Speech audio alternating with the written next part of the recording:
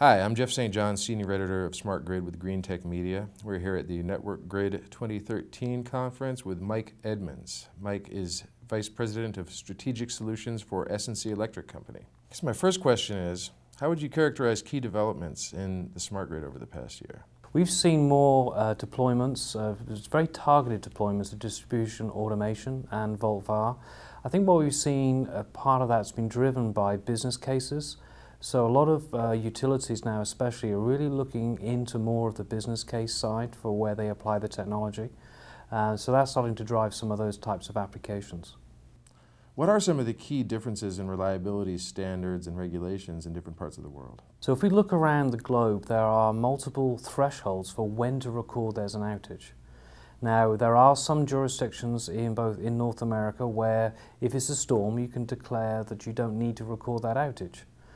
So if you had a 3 or 4 day outage because a storm came through and took all the power lines down, that actually wouldn't count necessarily for your outage minutes. The challenge is, what is the threshold to record an outage? So if you go to Canada, it's 1 minute before you have to record an outage.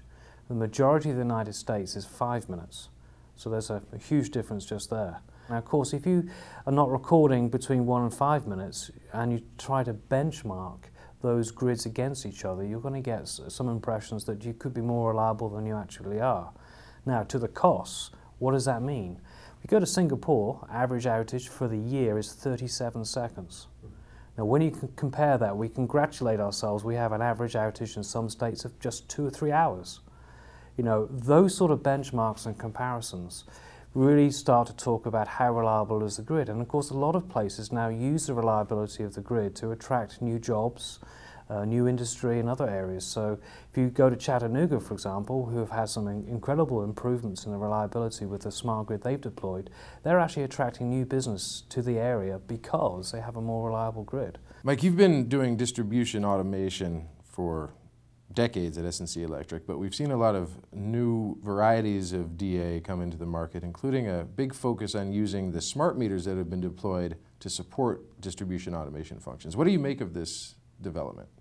Smart meters has a role, absolutely, of outage detection and other power quality issues, and they can definitely be used. Now, we've used that data ourselves, both for a volt-var scheme to actually understand what the endpoint voltages are, as well as being part of a detection of an outage. So that's a good use of it.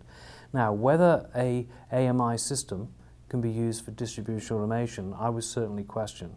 And the reason I would question that is the communication system is being designed for moving from a monthly read, you know, every quarterly read to every maybe 15 minutes. If we really want to have a reliable grid and you've got 5 minutes or 1 minute thresholds, you need a system to respond in that time.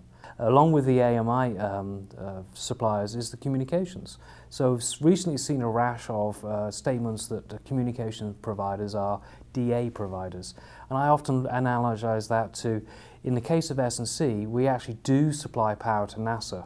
However, S&C doesn't say we're rocket scientists just because the power goes to NASA. I think from a communication standpoint, you can't say you do distribution automation because the signals go through your radios. It just doesn't really fly. Mike, S&C prides itself on providing self-healing grid systems. Right. Technology that can take action autonomously to fix grid problems. So our system actually talks to each other. It really is a distributed intelligence approach. So they talk to each other, they're always exchanging real-time information of what the currents are, what the voltages are, and what the capacity is left.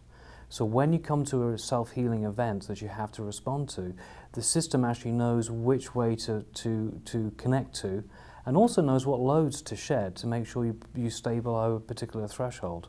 We use a true example of the old grid taking an hour and a half to actually get manually put back together and re-energized. In fact, a little bit more than that. That the distributed intelligence can now do in 17 seconds to re-heal and reroute power. So that's extremely quick. Now, that doesn't replace the centralized control. That needs to be coordinated with centralized control. And I've actually been in a control room in Texas when a heavy snowstorm went through, and it was interesting to see the operators actually worry about the things they needed to worry about in terms of crew call management and others, and actually allow the distributed intelligence to do its thing, to self-heal automatically. It was one less thing to worry about. So it's how you combine those together and how you get the action to the grid. Mike, thanks again for joining us here at the Network Grid 2013. Thank you, Jeff. Always a pleasure talking with you.